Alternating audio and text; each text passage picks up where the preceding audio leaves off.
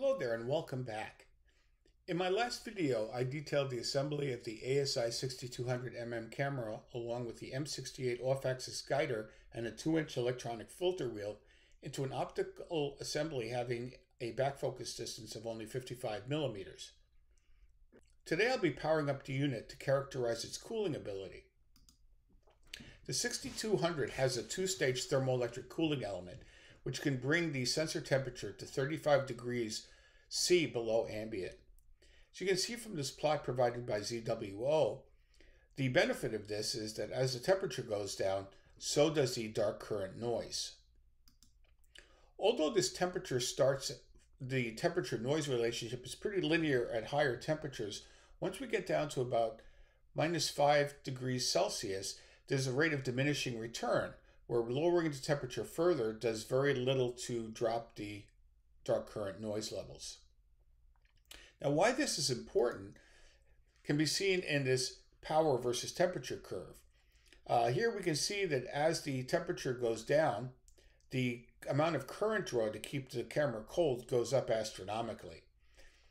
So it'd be better to run the camera at -10 degrees than say at -20 or 25 if one wanted to run for a prolonged period of time on batteries.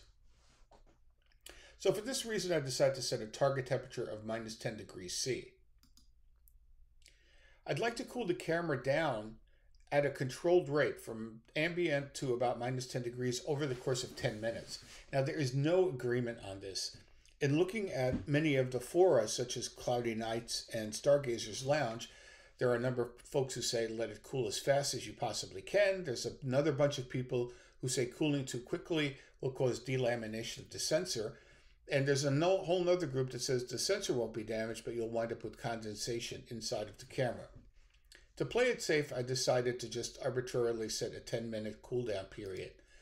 And similarly, a warm-up period of about 15 minutes to bring the sensor from its coldest state back up to ambient. Now, the way I'm going to do this is using Astrophotography Tool, which is the software I use for imaging, which has both cooling and warming aids. So let's go to APT and take a look at how it works. So before opening up APT, I thought I would try to cool the cameras as fast as possible using their native ASCOM driver settings. In cooling, you can see we come from room temperature down to -10 degrees in only 5 minutes. At this point, the camera does overshoot by about a degree and then slowly brings the temperature back to the -10 degree set point. Similarly, on warm-up, the camera warms up in about 5 minutes, 4 to 5 minutes, and then once again stabilizes at close to room temperature. So the next step would be to open up APT and see if we can slow these heating and cooling rates down. So I've just opened up the APT software, gone to the camera tab, opened it, and connected my camera. And you can see it's connected because this annunciator down here identifies the camera as the ASI6200mm Mono. Now, directly above the annunciator are 3 buttons involved in cooling of the camera sensor. The first one is simply a pull down, which toggles the chiller in the camera either on or off. And the second are 2 buttons which execute a cooling or warming program, identified as cooling aid and warming aid. They're both identical, so let's just open up cooling aid to show you how it works. So when you hit the button, a sub menu opens up, and first you can see it shows the status of the cooler, which is now idle, it's not operating. Just above the start button, we have a bold-faced temperature, and this is the current CCD temperature, which is 23.8 degrees Celsius. Directly above that is the next program temperature target. It says set CCD temperature, which is set to 21 degrees. As the program executes and it constantly changes the temperature target, this number will drop toward our ultimate target temperature. So in order to program this, there are 4 programming steps. The first is the target CCD temperature, which is the ultimate temperature we're going to go to, in our case, -10 degrees C. Then the next 2 steps are the cooling step and the pause. Cooling step tells you how big a jump the next cooling step will be, And then pause will tell you how long it will dwell at that temperature before executing the next cooling step. So for instance, if we're at 25 degrees Celsius and we have this 5-degree input, what will happen is the camera will change the set point here to 20 degrees, which is 5 degrees less than 25, and then the camera will try to reach that 20-degree set point. When it finally hits 20 degrees, it will pause 5 seconds and then drop the set point to 15 degrees. And then it'll try to reach 15. And when it hits 15, it'll wait 5 seconds and then change the set point to 10 degrees and so on until it hits minus 10 degrees Celsius. The timeout is the number of seconds that the camera will be given, and if it cannot hit the temperature set point within that period of time, the camera will pause at whatever temperature it's at. So I found that it works best at 240 seconds, ensures that I don't have any timeouts during the cool down period. So we're at 24.5 degrees C, and we've inputted our program inputs. So now all we have to do is hit start. And you can see it's put in the next set point target, which is 20 degrees C. And the status has changed to cooling. And you notice the temperature is now coming down. So when it gets to roughly within half a degree of 20 degrees C, it will pause and start the pause period of time of 5 seconds.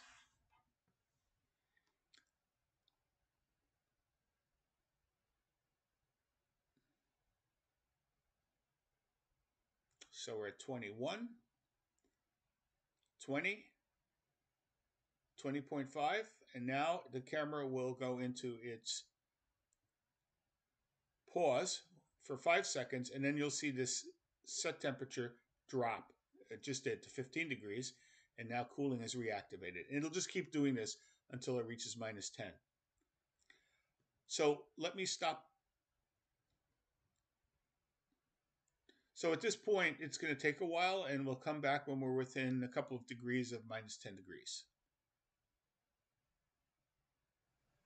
So while the camera is cooling, I thought I would show you a couple of other functions that are associated with cooling of the camera sensor. If we go here under Tools and under APT Settings button, we open up a new window, Settings window, and under the CCD tab, we find the CCD Cooling Delta.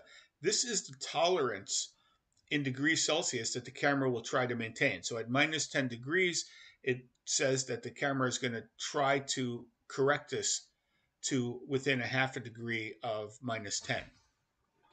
And I would leave it at 0.5. I believe the default is 0.6. Unless the camera is really having some problems holding temperature, I would just leave that be. The next box is Stop Initial CCD Auto Cooling. When this is checked, the camera will not automatically begin its cooling cycle when connected. If it's disabled, then the camera will start cooling as soon as it's connected to APT. Open Cooling Aid on camera connection opens up the cooling aid window automatically if this is checked. Check camera temperature on planned start. When this is checked, what it does is if you initiate a programmed photography routine, it will first check to make sure that you are at the set temperature or below, and that set temperature is in this next line. Camera temperature has to be at least. I have it set to 0. So basically, after the camera is cooling, it will not start the execution of the programmed photography until the temperature drops below 0. It will come up with an annunciator asking you, do you realize you're above 0, and do you wish to proceed?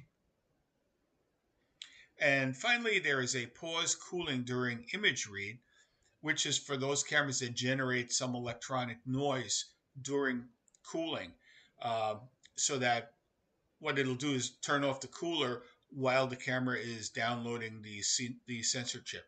And I haven't seen a problem with this with my CMOS camera. So those are the cooling functions that are buried in the APT settings menus. So it's been about 15 minutes, and you can see that the CCD has changed to its final set point target of minus 10 degrees, and it's at minus 8 now.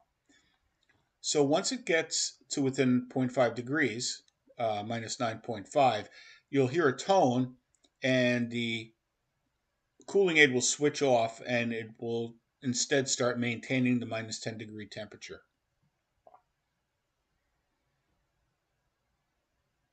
So clearly this is taking a long time. It's been about 15 minutes. And what I'm going to be doing next is altering the target CCD temperature, cooling step, and pause in order to try to have it reach the minus 10 degrees in about 10 minutes. So there'll be a couple of inputs, and we'll plot those out and decide what the proper program would be. So we're at minus 9.3.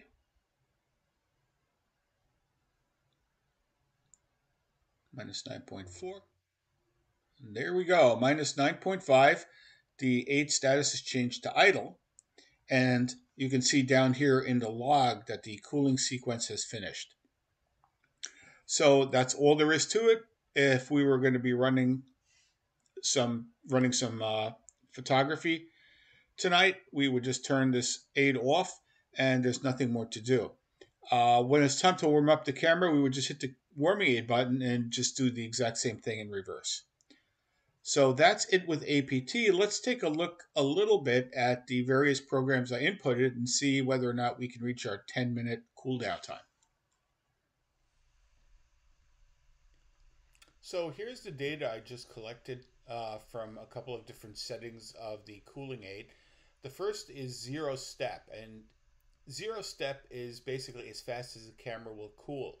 If you input a step size of 0 in the APT controller, what happens is the camera will automatically just follow whatever cooling routine is provided by the ASCOM driver. And that's this blue line. So you can see that basically it comes down to the minus 10 degree temperature in about 5 minutes, overshoots a bit, and then comes on back. So two other programs I tried was the 10 degree C cooling step with 0 second pause. So basically, as soon as it hits its target temperature, it sets the next set point in the controller. And you can see this comes down pretty linearly over about 10 minutes. And if we increase that step size to 12 degrees C, you can see it comes down a little bit faster. There's a little bit more curvature. Once again, it cools down in roughly 10 minutes. So either one of these settings, minus 10 or minus 12, would be fine to cool the camera down in 10 minutes.